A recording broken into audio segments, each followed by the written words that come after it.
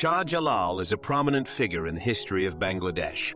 He was born in the late 13th century, and it is widely disputed whether he was born in Yemen or Konya, Turkey, as there is a gap of 2 centuries between his life and literature which attempted to identify his origin. Nevertheless, Shah Jalal is widely recognized as a preacher, Islamic scholar, and military leader who played a significant role in spreading Islam in the region of Sylhet, which is now a division of Bangladesh.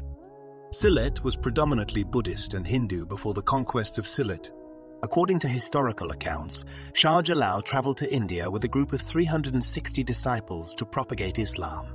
He arrived in Sylhet around the early 14th century. There, he established a spiritual center and worked towards the spreading of Islamic teachings. Shah Jalal is renowned for his spiritual influence and military campaigns. It is believed that his spiritual power and military strategies contributed to several victories against local rulers and their forces.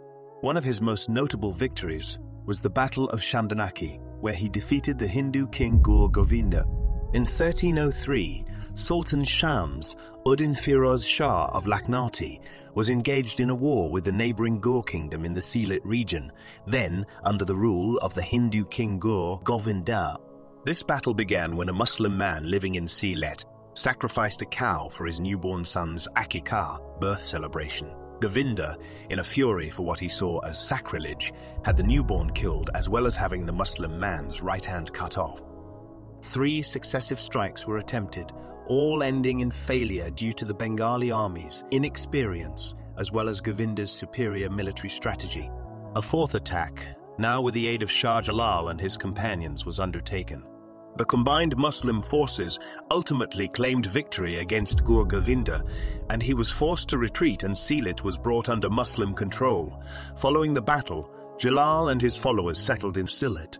During the later stages of his life, Jalal devoted himself to propagating Islam.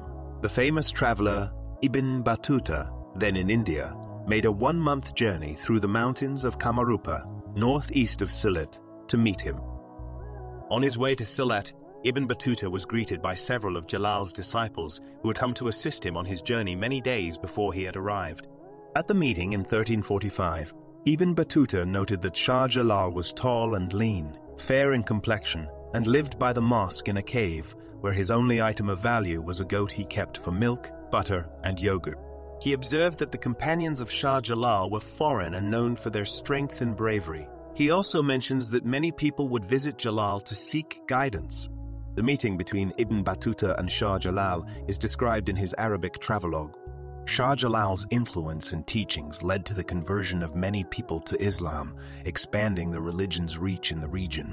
Shah Jalal was laid to rest in 1346, aged 74, in Sylhet, Bangladesh.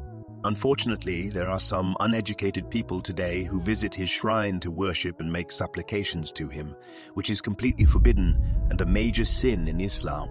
Shah Jalal's teachings and legacy continue to have a significant impact on the cultural and religious fabric of the region, as Bangladesh now has a population of over 150 million Muslims, making up over 90% of the population.